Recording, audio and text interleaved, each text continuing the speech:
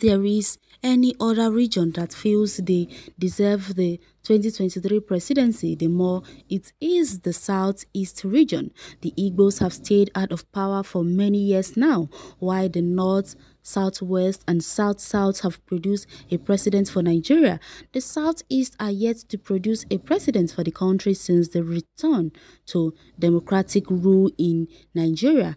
Although they have tried in the past, their efforts ended up in futility, while the people of the Southeast have continued to blame others for their current absence in power. They have also failed to look back and learn from their past mistakes and forge ahead. They have also failed to understand that politics is a game of numbers and that in Nigeria, the winner is always anyone who can identify with the people of the North more. In our today's political discussion, we'll be looking at two likely reasons why Umahi might abandon APC after the 2023 election. The governor of Ebonyi State, David Umahi, made a strategic move in November 2020 by abandoning PDP and joining APC in the outspoken governor, while explaining his reason for dumping the PDP for APC, said that he made his decision to protect the interests of the Igbos. Few years down the line, Governor David Umahi seems to be nursing the desire to lead Nigeria in 2023. Governor Umahi, while speaking to Channels TV during an interview, said that he will feel bad if APC doesn't give the Southeast an opportunity in 2023. These growing feelings of entitlement from Governor David Umahi got me asking perturbing question. Could the governor be nursing any intention? Why is Umahi feeling entitled? While will he leave the APC if not given a chance in 2023? Hence are the two likely reasons why Umahi might abandon APC after the 2023 election. The first likely reason why Umahi might abandon APC after the 2023 election is if Igbos are not given a chance at the party. The body language of the Ebonyi State governor clearly shows that he wants to be either a presidential candidate of APC or a vice president in 2023. If Umahi is denied both opportunities, he will definitely abandon APC. The second reason why Umahi might leave APC after the 2023 election is if the party loses to PDP. As it seems, Umahi loves winning and would do anything to be on the winning team. The fact that he could abandon PDP to join APC after APC secured power shows that he would do anything to join the winning team. Umahi, that one is a devil incarnate now. Who doesn't know him?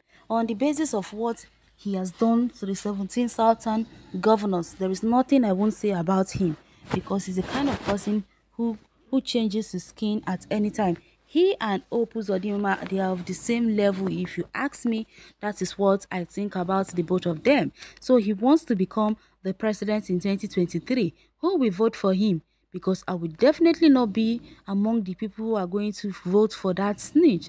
A person who can snitch up on his own people, then tell us how he is able to secure our own future in the 2023 after he becomes the president of Nigeria. So I disagree with, I don't really think him himself is wishing to become the president. So he might want a Eastern person or an Igbo man rather to become the president in 2023, but I don't think he is talking about himself, because he doesn't even have anything or what it takes to become the president. Because we are, even if we want an Igbo president, does not mean we are going to look for a puppet who is going to be dancing to the tune of Buhari. No way. That is not the kind of president we want. We want a person who is determined, who is self-righteous, who has the ability to do what is right, not someone who is going to be a puppet,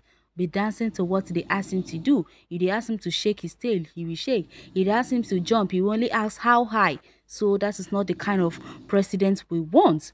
No, not for North will not for Easterners, so APC will not want to lose the position.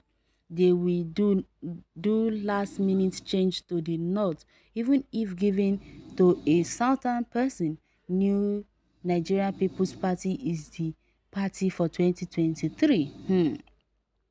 Please be fast and help me to warn Jonathan. Okay, in both parties there is no chance for Southeast in 2023. Igbo people are too rigid in their perception of their political beliefs to win the presidency. They can't vote for APC now. They don't even believe in the presidency. Umahi belongs to Ori Ebe Azora Azar group of politicians. David Umahi, and his amateurish method, will he join a winning team at all costs? So he was in PDP and it did not matter to him how PDP was winning those elections. Now he joined APC because the APC is winning. A political harlot. You can say that again.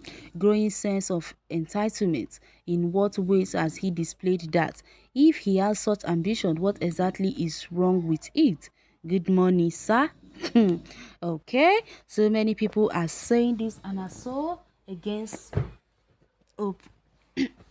So many are so against hope, and now they are against Umahi. So tell me who in Igbo clan is going to even vote for David Umahi or Hope Uzodinma, because the both of them are the ones who are dancing to Buhari's tune because of political powers. They both think that Buhari is going to nominate the both of them or choose the both of them for 2023 presidency. That is a lie. A Fulani will always be a Fulani.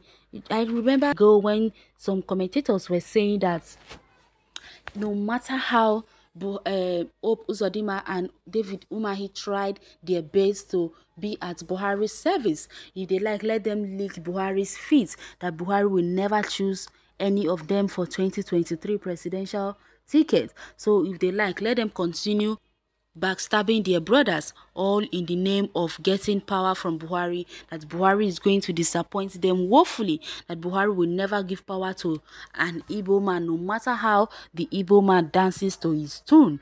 And this is what is happening exactly. They already said that they are not going to place APC presidential tickets to any Easterner. So if they like, let them continue backstabbing their people in the name of wanting to go for presidency in 2023. That one is their own cover.